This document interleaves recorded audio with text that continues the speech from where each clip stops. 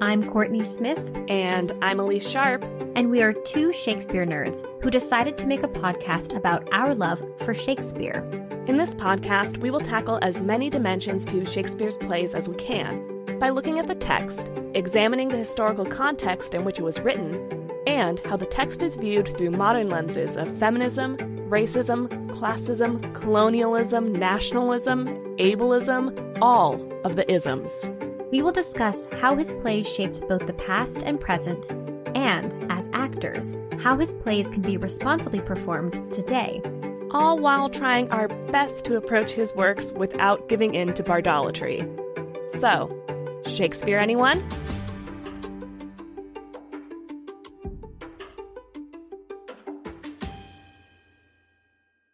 Hi listeners, it's Kourtney here. If you are listening to this episode after 2023, you might be wondering, who is this Korey Leigh Smith host? When we started this podcast, I went by that stage name, Korey. I've chosen to leave my stage name and, as you know, I now go by Kourtney. But before you enjoy past Elyse and past Kourtney's episodes in our back catalog, I wanted to clarify the name switch. Now that I've set that straight, I invite you to sit back, relax, and enjoy the episode. Hello, listeners. This is Kourtney. Elyse and I are so thrilled to continue bringing episodes of Shakespeare Anyone to listeners like you for free. We do this out of our love for Shakespeare, theater making, scholarship, and decentering dead white men. We put a lot of hard work into research, recording, editing, and generally producing a podcast. With that said, I'm here to remind you all that we have a Patreon page if you want to support our current work and our future goals that we believe Patreon will help us achieve. We've created a variety of support levels and continue to create exclusive bonus content for our patrons on a monthly basis. Our bonus content so far includes Shakespeare Stuff We Loved This Month posts, where we share the Shakespeare-related products we are obsessing over. Not only that, but we already launched bonus episodes. One is an extension on our conversation with Dr. Simone Chess about John Lilly's Galatea and early modern trans studies. And the second is a conversation with special guest Stephanie from Protest Too Much podcast, in which we review Joel Coen's Macbeth starring Denzel Washington and Frances McDormand. Elyse and I also discuss Shakespeare-adjacent content, like movies, TV shows, books, to name a few, and share those conversations exclusively to Patreon. These are incredible conversations you can unlock as a patron. We also have plans for additional bonus episodes, including more special guests, more film reviews, and even an Ask Us Anything. Distinguished patrons even receive exclusive voting power and snail mail. If you would like to join us and support the production of this podcast, or just check out the Shakespeare-themed names we've given the support levels, head to patreon.com/ShakespeareAnyone. The link will also be in our episode descriptions. And if you like what you hear, Elyse and I would greatly appreciate it if you could rate, review, and follow us on Apple Podcast and Spotify. Your review might even make it on an episode. When you're done, be sure to follow us on Instagram and Twitter, and then tell a friend. Word of mouth is our best form of advertisement. Thank you for listening and all of the support you give us and the podcast. Now, onto the episode.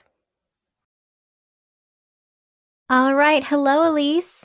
Hi, Korey. How are you doing today? Doing pretty well. Very excited about today's topic. I am as well. Would you like to announce what we're talking about today? Oh, sure. I'm very excited to talk about our topic today, which is Tyranny and Treason. Tyranny and Treason in Macbeth. And Tyranny and Treason is a really relevant thing if you were paying attention to what was happening in the early part of January 2021 in the United States of America. We are recording this at the end of January 2021. We chose this topic before January 2021. So would you look at that? Would you look at that? And this topic is also quite present in Macbeth. So let's get into it. Yeah. So before we get started in the conversation, I do just want to note how many times certain words are used within the text. Within Macbeth, the word traitor is used 8 times in the play. The word treason is used 6 times. Tyrant is used 15 times. And the word tyranny is only used 3. But with, Macbeth as the shortest play in Shakespeare's canon of tragedies, I would say that makes it a pretty relevant thing to discuss. That's a lot of tyrant. A lot of tyrant. Mm-hmm. Yeah. And I'm sure we can all guess who that word is directed towards. I think it's the title character, right? I would definitely say so. So, what is a tyrant? A tyrant is, according to Google Dictionary, a cruel and oppressive ruler. And the definition of tyrant that we use today is different from the origins.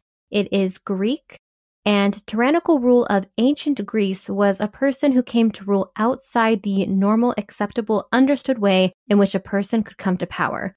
So basically, like, you just aren't legitimately in power. So there was this idea that you could be a good tyrant or a bad tyrant. It wasn't exclusively bad. But by the time Shakespeare was writing, tyrant came to mean bad. Totally bad. Cool. And actually, it is interesting because there are certain historical figures from modern history who, while they're not necessarily, in the same positions of power, there are certain historical figures who you can look at today and go, oh, their reputation is very much like Macbeth, the tyrant. But can you guess who I'm going to talk about? Did I tell you? I don't know. No? Okay. So, I actually stumbled upon this really fascinating read called Hitler, Stalin, and Shakespeare's Macbeth, Modern Totalitarianism and Ancient Tyranny by Roland Mouchet Fry.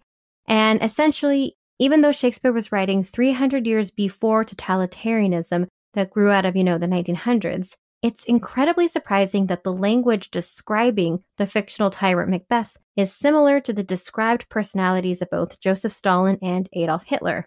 Fry frames his article by referencing the 1992 Economist article entitled Explaining the Unthinkable with a quote. The central tormenting and overwhelming question, how could a civilized nation sink to such bestiality? And it basically concluded that, quote, how a whole nation can be selected for annihilation will probably haunt the world for many years to come, unquote. And that analysis is in relation to modern totalitarianism. But I think that's also a theme in medieval Macbeth. This idea of a whole nation, Scotland, under Macbeth. If you still have Macbeth in power, the nation of Scotland will be no more. And his rule is going to end up affecting everything that happens in Scotland for generations to come. Yeah, that's a lot of Macduff's argument when he goes to see, when Malcolm asks, how does our fair country? And Macduff is like, it's almost ashamed to know itself. It weeps, it bleeds, and each day there's more horrors and it's completely downfallen, etc., etc. Yeah. Quote, alas, poor country, almost afraid to know itself, unquote.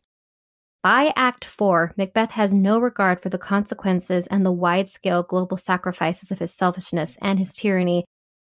So there's language that raises the fear of a tyrant destroying a nation.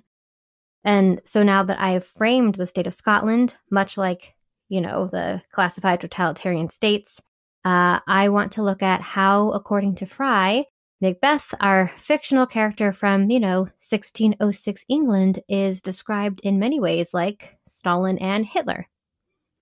So this is going to be a little jumbled, going in order of points. Just okay. So Macbeth resembles Stalin because he and Stalin both ridicule and browbeat people as a tactic to assert authority. There have been multiple recountings of Stalin hosting Soviet parties from 10 at night until 4 in the morning. And basically, at these parties, he would bully and browbeat people and get them drunk as a skunk. And then he would bully them into doing whatever it is that he wanted, anything that would entertain him. And it would humiliate his guests, So that's fun. But Macbeth is similar in that he ridicules and browbeats his inner circle. And you see that in Act 5 when he has one of his servants come in and his servant is trying to dress him and getting him ready to go, ready for battle. And then Macbeth ends up berating him and calling him lily-livered. Whey-face. Mm-hmm. Yeah. Yeah. By a certain point, Macbeth's only real technique for asserting authority over anyone is just to browbeat them and ridicule them, and that's exactly what Stalin was said to do. So this next one is something that connects Macbeth to both Stalin and Hitler, and that's tragic female figures in their lives. So let's start with Stalin. Stalin's wife, Nadezhda, was found in her bedroom after being ridiculed by her husband, quote, dead from a self-inflicted bullet shot, unquote. The story goes that she was embarrassed by her brutish, crude husband, and that's why she ended up killing herself. And who does that remind you of? A little bit Lady M. Before we get to Hitler's female figure, here's another comparison to Stalin about the last days of their lives. So Stalin's daughter, Svetlana, said in an interview with the New York Times in 1953 about her father, quote, he was gradually ruining himself, and there came in the last days of his life the complete loneliness, unhappiness, disappointment in everybody around him, disbelief, suspicion, and the condition one can even call the mania of persecution, unquote. So, if you go back to Macbeth, he says of his life, quote, my way of life is fallen into the seer, the yellow leaf, and that which should accompany old age as honor, love, obedience, troops of friends, I must not look to have. But in their stead, curses not loud but deep, mouth, honor, breath, which the poor heart would fain deny and dare, unquote. Both men, towards the end of their lives, seem to have the same feeling of emptiness that they can't fill. Mm-hmm. And I mean, Soviet historian Roy Medvedev says that, quote, having wiped out almost all his erstwhile friends and comrades, Stalin had good reason to be afraid of people. This fear steadily increased throughout his life. Stalin's fear of exposure and retribution drove him to commit more and more crimes, unquote. And when we analyze Macbeth, did he start out as a paranoid person who would just kill people for no reason? No. But what did he become by the time we get to Act 5? Super paranoid and killing people for no reason. Yes, thank you. And one last thing that connects Macbeth and Stalin that I was like, oh, no. There was this thing called the Great Terror, the Cleansing, in the 1930s, and basically the idea was that whenever a high Bolshevik fell in one of Stalin's purges, both his personal family and his official family of political clients suffered with him. And when Macbeth is very like, I gotta wipe out Macduff, it's not just Macduff that ends up getting wiped out, it's his wife, his children. He even says like everyone who is even distantly related to Macduff, there will be no more Macduffs on this earth. All others who trace him in his line. Yeah. Yeah. And now let's move on to how Macbeth resembles Hitler. Hitler was described by historian Desmond Seward as having a, quote, Janus-like character, one charming and kind, one diabolical and evil, unquote. Macbeth is also two-faced, saying one thing to Duncan and Banquo and another to Lady Macbeth or to the audience when he is delivering a soliloquy. Yeah, like Macbeth specifically talks about like wearing two faces, making our face like not show what we truly are inside. It's like, quote, look like the innocent flower but be the serpent underneath it, unquote. But also, quote, false face must hide what the false heart doth know, unquote. We must make our faces vizards or masks to our hearts, yeah. And Alan Bullock, who is another historian, he says that Hitler and Stalin were both able to disguise from allies as well as opponents their thoughts and their intentions. And that's exactly like what Macbeth and Lady Macbeth do. Yeah, be innocent of the knowledge, dearest Chuck. Yeah.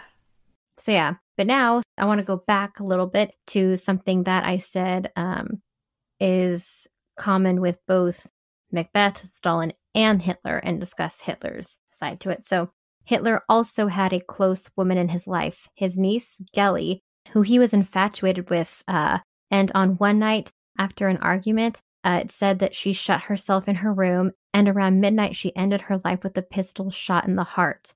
Quote, Hitler had driven her to death by his vicious rages and by an infatuation which could not be resolved in any normal way, unquote. Again, a connection to Lady Macbeth. Yeah. So both of these actual historical men and then our fictional character have women in their lives who support them, and then they get to a point where they just start ignoring them, and then the woman dies by her own means. both Hitler and Stalin, they were said to have been just brutish towards these women, and the only way they thought that they could deal with it was to end their own lives. It's fascinating to me that both of these men who existed 300 years later share with our fictional character a woman figure in their lives who they neglect the woman so badly that it ends with her death. And in both cases, it's not just their death, it's their suicide. They all chose. All three. All three have chosen to. Yep. They have all chosen to end their own lives. In all three. All three. Here's another. Hitler also, his true original program was called Weltmacht oder Niedergang, which is World Power or Ruin. And British chronicler Hugh Trevor Roper wrote, quote, "If world power was unattainable, it was agreed by all who knew him he would make the ruin as great as he could and himself perish in the cataclysm of his own making," unquote.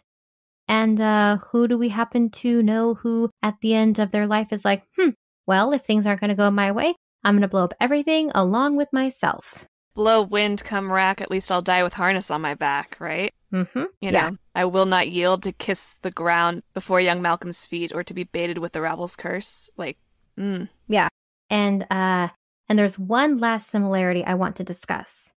At the end of Macbeth's life, he shares something with Hitler and Napoleon Bonaparte as well, this author notes. But Macbeth's final scene with Macduff turns the captured Macbeth into a monstrous exhibition for public derision, possibly referring to the long-standing English freak shows and displays at fairs. And Hitler and Napoleon similarly feared this kind of public exhibition to he doesn't want to be paraded as a Hitler and Napoleon similarly feared this exhibition. Although, unlike the beheaded Macbeth, both of them, Hitler and Napoleon, would have been alive when this exhibition happened. It would have been like they were animals in a zoo or a show trial staged by Jews was what Hitler feared, but yeah. But the point being is that all three of these figures, if we include Napoleon in this conversation, feared they would be paraded as, tyrants and mocked and ridiculed because of the consequences of their actions, and they did not want to be turned into an exhibit. So Macbeth shares these very incredibly distinct characteristics with these two historical figures from modern history. And all of this doesn't necessarily relate to Macbeth in terms of how the play was made or why it was made, but it's you can see it in the text from Macbeth, this idea that Shakespeare had about what it means to be a tyrant. What are the qualities of a tyrant? Yeah. And now that we have discussed the characteristics of a tyrant, now would be a great time to discuss what was, during Shakespeare's time, a proper or conventional form of punishment. Yeah. I think it's fascinating that these three men were so terrified of the same thing that Macbeth fights to the death to avoid, which is public ridicule. So some things maybe haven't changed since Shakespeare's time.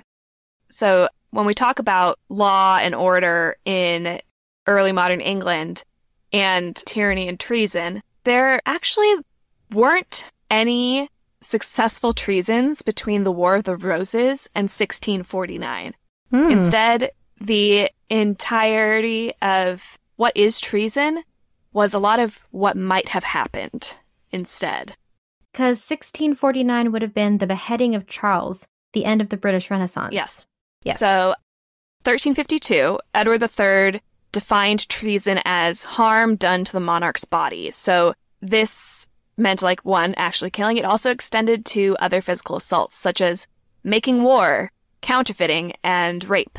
Counterfeiting and rape are considered an assault on reproductions of the monarch, because legal tender has the face of the monarch on it, and if you are counterfeiting the monarch's image, then that is treasonous. So that would have been more like rape of, say, a queen, and it's she's not having her rape being taken seriously as an individual, but because by proxy you are property of the king, and that is why we are going to. Okay, I just wanted to make sure. So yes, you can be charged for treason for raping the king's consort or eldest unmarried daughter because you are wounding the potential heir more than the woman. Okay, Yeah, so there you go. within Shakespeare's time, you couldn't be charged with rape just of any woman. It would have been specifically geared towards the king. There's a little bit more to this. Okay. This specific statute gets redefined and repealed and edited. But prior to King Henry VIII, that's what treason was. It was specific physical harm against the king or reproduction of the king. Got it.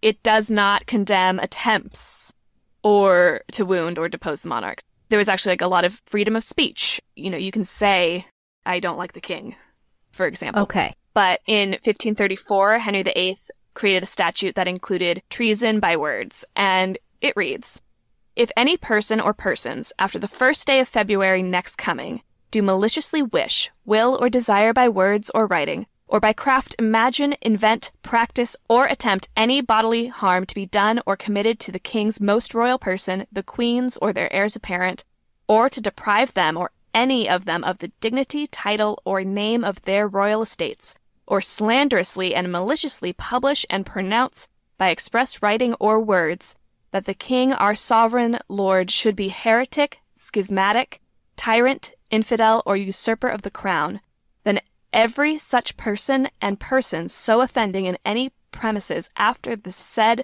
1st day of February, their aiders, counselors, consenters, and abettors, being thereof lawfully convicted according to the laws and customs of this realm, shall be committed or done after the said 1st day of February shall be reputed, accepted, and adjudged high treason.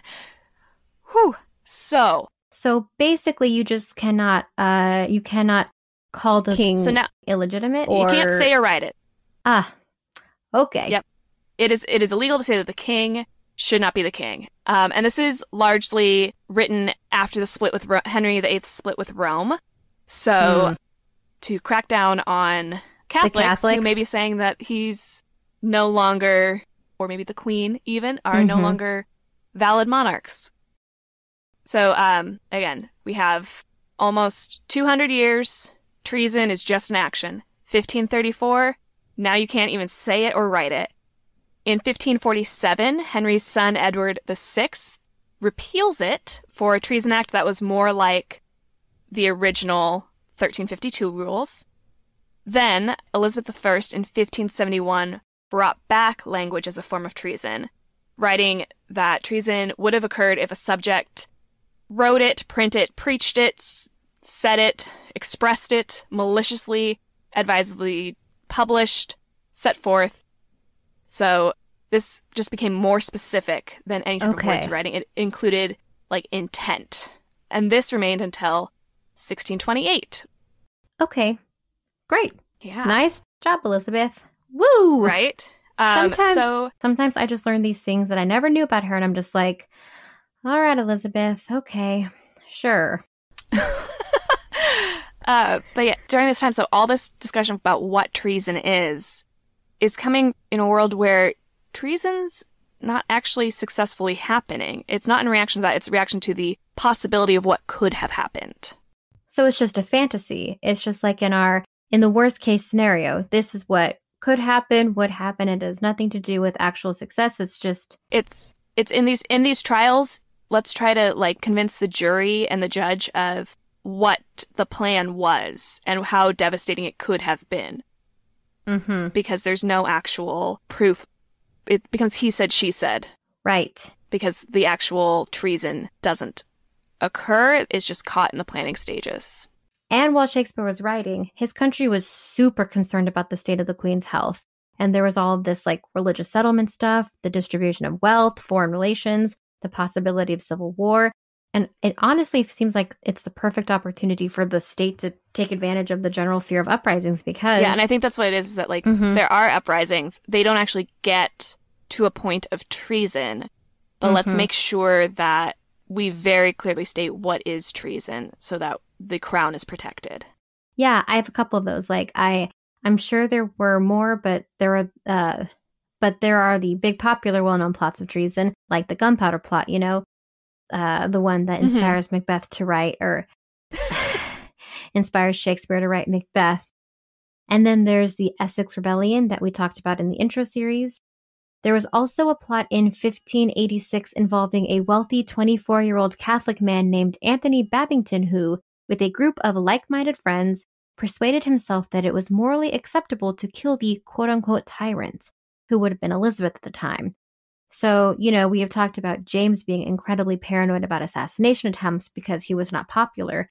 Elizabeth was also, I wouldn't say equally subject to, there wasn't an equal desire to, kill her compared to James. But, people wanted to kill her. Yeah, there's a lot of, we've discovered a plot. The plot doesn't actually succeed, but we find out that people are plotting, and then we try them for thinking and planning this idea. In addition to the ones that you already mentioned, there was also a plot against King James by the Earl of Gowrie. The Earl of Gowrie attempted to murder King James while James was staying at the Earl's house in Perth. That's why I say, there was no successful. No king, no monarch in early modern England actually died because of treason. So all they had was trying traitors based on, if this had succeeded, here's how bad it would have been. The crime wasn't actually committed, so they had to make the crime, the thinking, the writing, suggesting someone does it. Yeah. And it's cool that Shakespeare in his plays, he does grapple with, a lot of these things that people would have been thinking about, which is what is thought crime, crimes for, I don't know if that's technically the term, but That's 1984 George Orwell, but that's very much what we're talking about here is what can you get in trouble for depending on the thoughts that you have, even if you don't actually execute anything. And that would have been a reason to try someone for treason, right? Yeah, Father Henry Garnet, right? He wasn't actually, and we talk about this in our episode on the gunpowder plot, he wasn't actually involved in the planning of it, but because he was a known Catholic priest, they could suggest that he preached about ideas that led these men, and that he was this equivocator, that what he was saying, because he was equivocating, was suggesting did eventually lead the gunpowder plotters to buy a bunch of gunpowder and almost blow up Parliament. And this would have been similar to the concept of in the 90s when the media said Marilyn Manson was part of the inspiration for the Columbine shooting and blamed him. And it's no, you can't try to charge him for something that two other people did. But this is in Shakespeare's time. In early modern England. Yeah. In early modern England, you could 100%, if you were found to have discussed it with them and not, turned them in. So, and then when you were tried and found guilty of treason, you were publicly hanged. Yes, hanged, drawn, and quartered. Yes. Once you were found guilty and when you were set to be hanged, drawn, and quartered, it gave rise to this genre of kind of performance known as the scaffold speech. At the People scaffold. knew about it. Yeah, they knew about it and they'd be like, are you going to the hanging of Guy Fawkes? Hell yeah, I am. Let's pop some popcorn and off we go. Right. Yeah, and it became a quote-unquote show, and these scaffold speeches served as instruction for the audience on how to avoid doing similar crimes, how to avoid these crimes and punishment, and then telling them directly, don't engage in criminal activity, and this won't happen to you. They also worked in place of Catholic confession in this super Protestant world. So confession was abolished by Elizabeth I in 1563, but these speeches allowed for a secular version that allowed the sinner to be forgiven. Private confessions became this very theatricalized production. And there was plenty of reason to do them because there were a lot of external pressures to do them and do them well. Basically, there was this formula that you plugged in. Is it kind of like when a person is like, oh my gosh, I made a snafu and I have to go give my apology, my PR thing. I have to say all the right things? Yeah, let me write this in my notes app and post it on Instagram. Okay. Yes. And we see this kind of structure show up in the scaffold speeches of traitors who are associated with the Babington plot, the Essex Rebellion, and the Gunpowder plot. So they acknowledge the merciful monarch. They confess their wrongdoings. There's a validation of the punishment as just, and then they offer a prayer for the monarch. These speeches, because they justified the crown's punishment, they were then used as propaganda and printed with the monarch's express permission and circulated in pamphlets that narrated the events from arraignment, from like trial to execution. So your true crime documentary of the late 1500s, early 1600s were these pamphlets that described how the traitors were dealt with. And pamphlet authors would occasionally question the sincerity of the speeches due to this formulaic way of doing them. And they would suggest, and sometimes the authors would have fabricated. I see. They may have changed stuff or made the dying words a little bit better because there was pressure to justify what the crown had chosen to do. Right, because there was a I remember reading there was this sort of, in some ways, this propaganda that was an indication of the weakening of the monarch itself.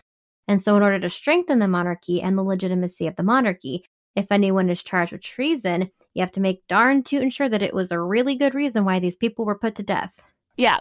For example, there's this pamphlet that recounts the scaffold speech of Henry Cuff, who was executed in March 1601 for his role in the Essex Rebellion.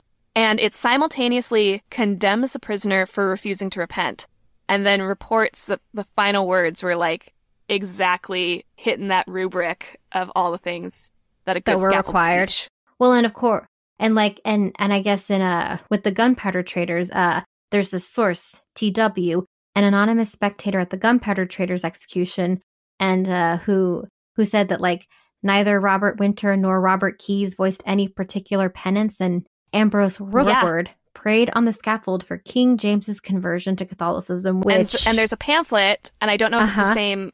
I don't know if we're talking about the same author because my reading didn't get into the anonymous author, but an anonymous author of a pamphlet about the gunpowder plot also reports that they all had no remorse. But it also states that on the scaffold to ask for forgiveness of God, the king, and the kingdom. So the formula was drilled in because the pamphleteers had this pressure to justify what the crown did. Right. But prisoners would have used this formula. For example, like there was a lot of economic pressure to do so. If you are found guilty of treason, your estate would be forfeited to the crown. And when women married, they forfeited whatever they'd inherited from their family that became absorbed into the husband's estate. I see. But upon confession, or your scaffold speech, the crown could be merciful and decide to return the wife's portion back to her and her family if the treasonous husband did a real A+ job on confessing. So this is like, well, not totally related to, but it kind of just reminds me of in Richard II, and this would be a monarch abusing this power when the crown confiscated all of John Gaunt's possessions. Mm-hmm. Yeah. So just the idea of the monarch finding reasons to take their subjects' property for whatever reason. It's not a completely perfect parallel because I think Shakespeare would have gotten in trouble maybe for being critical of Elizabeth or James. But when looking at Richard is not shown in a good light. But just this idea of like legitimizing the confiscation of subjects' possessions. But then if the crown does that thing, which is totally like, say that it's legitimate why you were being executed for treason, and then you're going to get a little bit back so that your family doesn't suffer. Exactly. Okay. Because of the formulaic nature, there's definitely a lot of doubt. There's some direct quotes that I have of contemporaries of these times throwing shade. Great. Bring it on. For example, an anonymous author in 1606 reported that Sir Edward Coke said at the arraignment of the gunpowder traders, quote, "True repentance is indeed never too late, but late repentance is seldom found true." Oh. So, confessing right before your death, probably not a real, yeah. And then back to Ambrose Rookwood. In a pamphlet entitled The Arraignment and Execution of the Late Traitors that was circulated after the gunpowder plot, the author claimed that Ambrose, out of a studied speech, would fain have made his bringing up and breeding in idolatry to have been some excuse to his villainy, but a fair talk could not help a foul deed. Foul and fair. Fair. Fair talk and a foul deed. And this was 1606, so this was before the play is written. So this would be right about the time it was being created. So there's this idea of foul and fair, also the idea of studied speech. And one reason why I wanted to talk about scaffold speeches is because we do hear about one in the play. Malcolm comes in 1-4, and Duncan asks, is execution done on Cawdor, the original Cawdor who rose up against Duncan? Mm-hmm. And Malcolm says that he died as one that had been studied in his death, and nothing became his life like the leaving of it. This suggests that the speech is a little bit more like a memorized monologue delivered by an actor than a true confession. Yeah. It's an interesting contrast to, like, Macbeth's final speech, where he says he's not going to yield to Malcolm. No. And instead, whoever stops the fight should be damned to hell. And that original thing of Cawdor, death, scaffold speech, can be seen as foreshadowing for Macbeth. Mm-hmm. And it can also be interpreted as a failure of this, like, genre of scaffold speech. Because if a scaffold speech is supposed to instruct the people who hear about it to not do the thing that the speaker did, it fails spectacularly because Macbeth gets a model and a namesake instead of learning a lesson and steering away from it. Yeah. Well, and then we have one other traitor, but that would be MacDonald. He was also a traitor, but he doesn't even get to do a scaffold speech because he just gets killed from the nave to the chops in battle. So you have 3 different versions of, like, what can happen to a traitor within Macbeth. Yeah. It's also interesting to consider, like, how Duncan is, like, so bad at reading the room when it comes to law of his land. So he talks about harmonious state, but he's just been at war. He has to rely on thanes, his sons, to report. He's not leading the troops. He's not on the front line. He's sitting back in his camp. He's not even, like, at the execution. He has to ask somebody to, like, report what happened. Game of telephone. Mm-hmm. Yeah. And then Macbeth is caught in this, like, cycle of monarch versus potential traitors, potential treason. So Duncan, like, is so bad at telling who's going to be a traitor. I know. And Scotland at the time, I was thinking about just how ripe this fictional Scotland was at the time for an uprising against Duncan, because Duncan was not living in a time where people were generally happy. So there was a lot of unrest. And if we look at, like, Shakespeare's time, there was a lot of unrest. If we looked at what happened with the insurrection on January 6th, there has been a lot of unrest. All of these situations have political, economic, and social unrest in which leaders are kind of disconnected from what's actually happening. And it's like, is it kind of inevitable, Is it inevitable that Macbeth is going to, Yeah.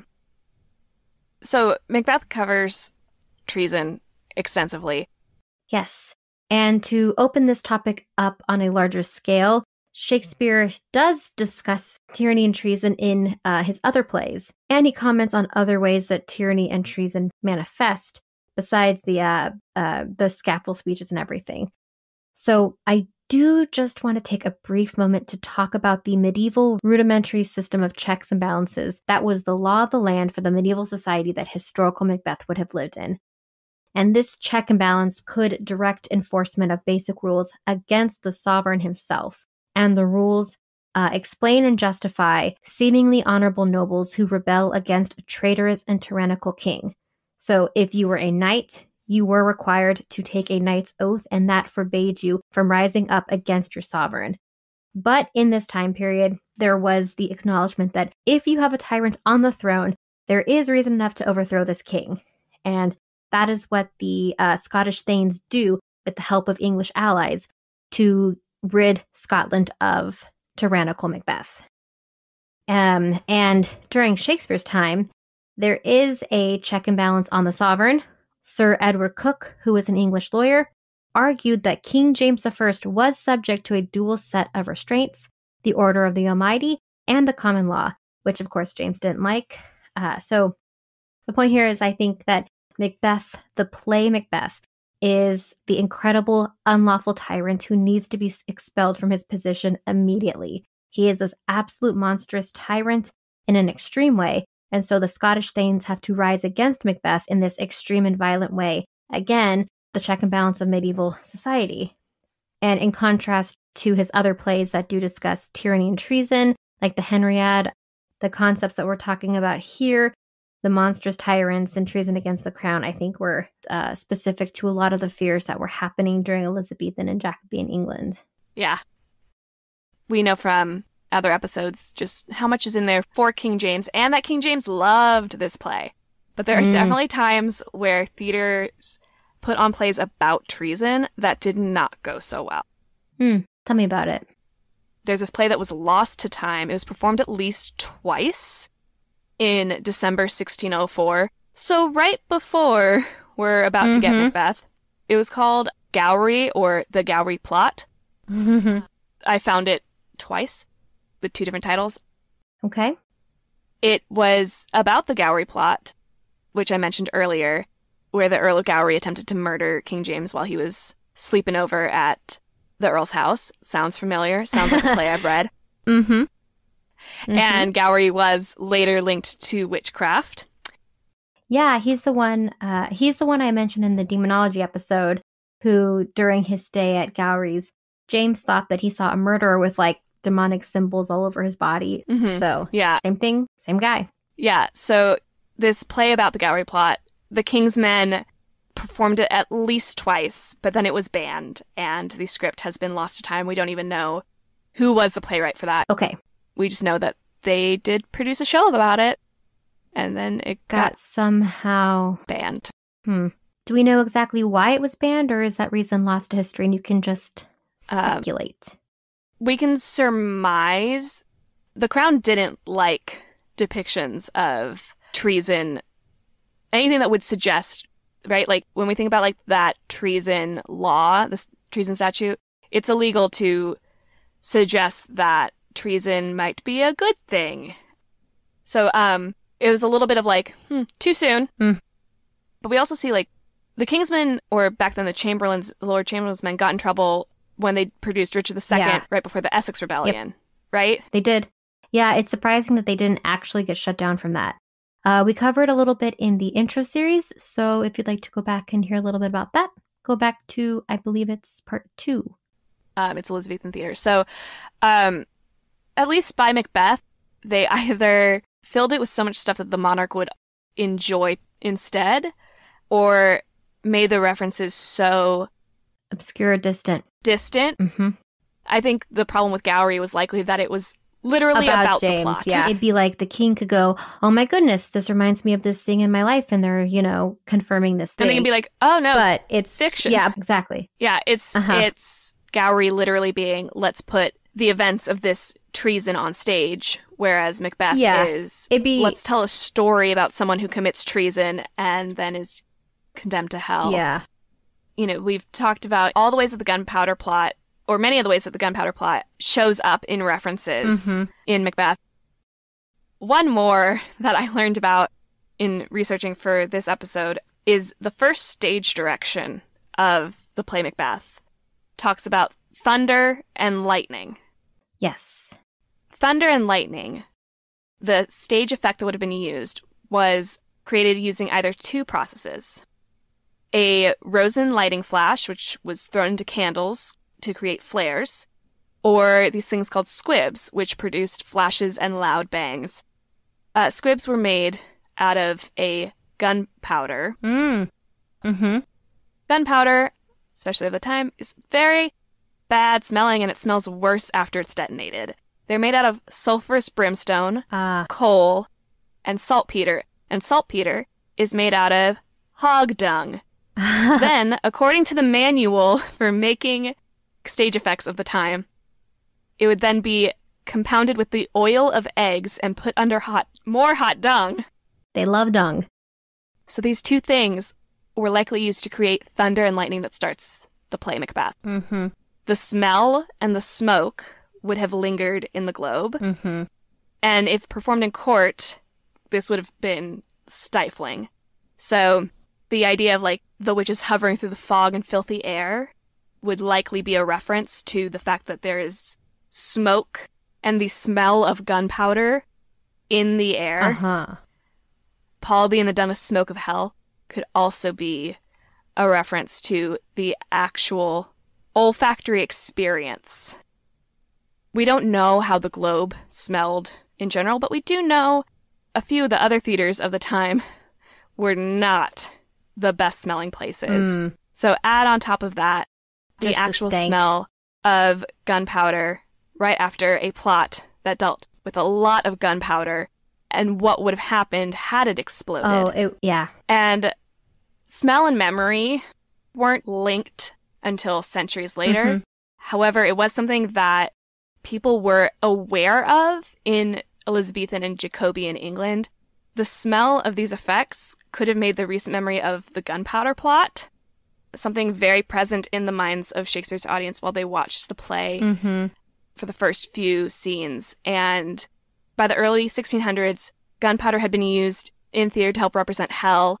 There's lots of records of expenditures from medieval dramas that include loads and loads of gunpowder. And in one play specifically, stage direction explicitly says that gunpowder, and I'm going to mispronounce this word, I think it's pips, but it's Pypys, and Pipes? are sported by a devil character in his hands, ears, and rear end. Of course. Kind of like the porter, referencing this medieval stock character, and we also get in that scene the like south door entrance of a Christ-like figure, which would come from medieval times. The use of gunpowder is a thing that would simultaneously remind audiences of recent events while being rooted in centuries-old theatrical practices. Well, and here's something, too, for my reading. It makes a lot of sense that the witches would be present for the beginning of this play due to, you know, the devil lore. According to William Perkins, who was post-Reformation, he said a witch was, quote, the most notorious traitor and rebel that can be, unquote. So you have these treacherous, traitorous beings in the beginning with this very visceral stage effect that has a very strong connection to hell, you know? And it's, yeah. If you're living in the time period and you know these things, you're picking up the pieces and putting them together because it's common knowledge. So it's more like SNL making a bunch of references. To go back to Duncan being bad at telling sniffing who's good out. and who's not. Yeah, he can't sniff them out. He says that Dunsinane smells heavenly right after Lady Macbeth invites the Dun of Smoke of Hell into the castle. And like castles tended to smell of gunpowder anyway because they were mostly used for defense and battle. And also at that point in the play, it's really unlikely that the smell of those special effects had dissipated. Smell was also linked with morality. Sin smelled bad, virtue smelled good.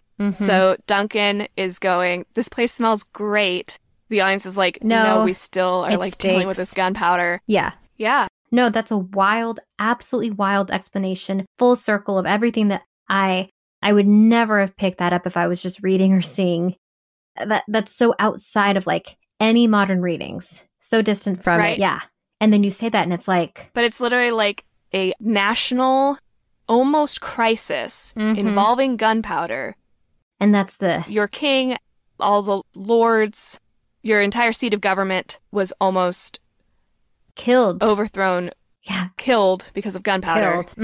And then you go to the theater and the first thing, the star of the show, is the overwhelming smell of gunpowder. Yeah. I'm convinced that like the first act is like filled with indicators of what's to come, you know? Like we talked about in Gender Politics, where you have these ambiguous witches, these weird sisters, and it's just something that's not expected in a play of the time. And then you also have like the smell of gunpowder, the memory, you know, Shakespeare. Yeah. He's just full of like, let me get them where they least expect it. Yeah. Some really great production thought. And of course, he could not have thought of it. So whoever was associated with it. Whoever decided to put that element in there. Round of applause. Round of applause. That's cool. I kind of want to play to like, well, I wouldn't actually want this if I went to the theater, but I kind of want a production of Macbeth to be like, let's make the lobby smell like gunpowder. Let's just really get them on board with the fact that bad things are going to happen. Yeah. It just smells of like sulfur in here. Ugh, gross. And I think that about wraps up our discussion. Thank you so much for listening, and we'll talk at you next time. We'll talk at you next time. Thank you so much for listening. I'm Kourtney Smith. And I'm Elyse Sharp. This is Shakespeare Anyone? Thank you so much for listening to Shakespeare Anyone. Works referenced in this episode are available in the episode description. Our theme music is Neverending Minute by Sounds Like Sander. If you would like to support us, it would help us out if you would hit the subscribe button, like us, leave a comment, write a review, share us on social media, tell a friend about us, all the things. We'd appreciate it. You can also support the podcast at patreon.com/Shakespeare Anyone. Patreon patrons get access to exclusive bonus content throughout the year.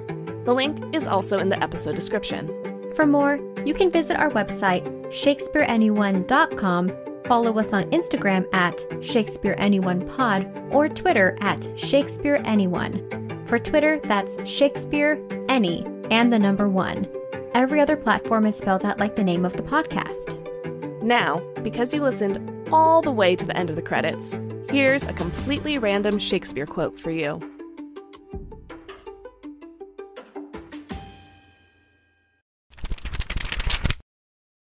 From All's Well That Ends Well, Act 2, Scene 1, spoken by King. Now, good LeFou, bring in the admiration, that we with thee may spend our wonder too, or take thine by wondering how thou took'st it.